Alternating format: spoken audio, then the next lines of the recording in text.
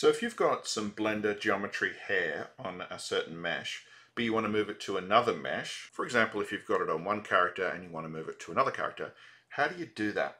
Well, I don't really know, but I'll show you how I've been doing it. So in your scene, you'll have A, an old head mesh, B, a new head mesh, and C, you'll have a curves object, which is the hair itself.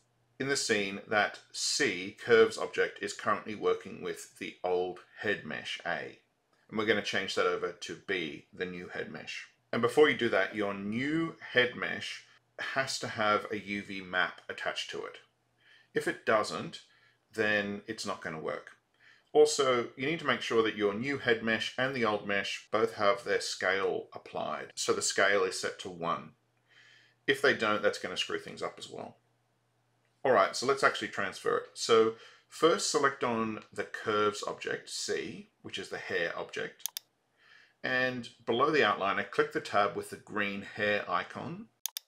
Change the surface and the UV map drop-downs to be for B, the new head mesh.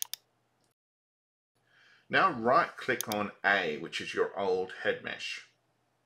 And then click on Unlink.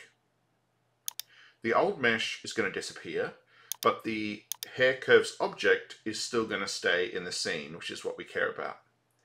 Now they might all be in different collections, so drag your hair curves object into the same collection as your new head mesh.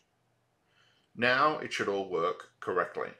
If it doesn't, you need to go into the modifiers, so in this blue wrench tab, and look into here and maybe open up the geometry node editor and look at what's going on and try to problem solve it.